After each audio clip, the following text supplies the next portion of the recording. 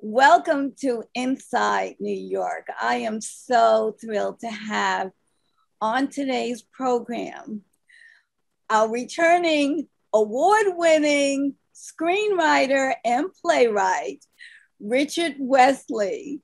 It's been a historic fall season for Black playwrights on Broadway. So I could not think of a better person to have on the program to help open the fall theater season than our truly Richard Wesley, the award-winning playwright and screenwriter who has made history on Broadway and beyond, to talk about this season as well as the future of Black theater. Welcome back, Richard. Thank you. It's a pleasure being here. I'm really excited. I feel like I'm helping you kick off a whole new season because we're right on the cusp of the opening of the new theater season, the 21-22 theater season. In the midst of an ongoing pandemic. But there are now new social protocols in place that will allow us to have audiences in the theaters seeing presentations, and for the first time in over a year.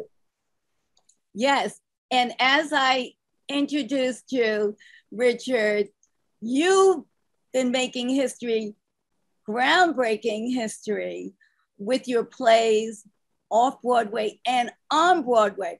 That many of my viewers may not be aware, that you had a show, the Mighty Gents, go to Broadway in the 70s. Is that correct? 1978. Exact.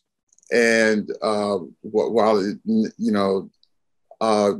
the history that's attached to it, there is a very unique history that's attached to it. The Mighty Gents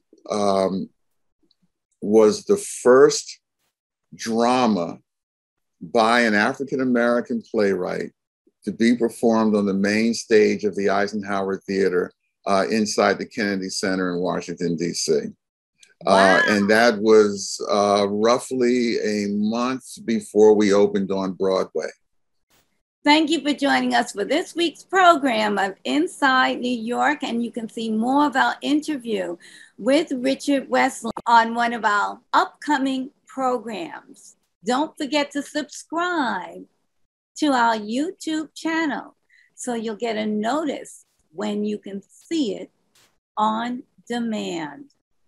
And we'll see you again next week on Inside New York.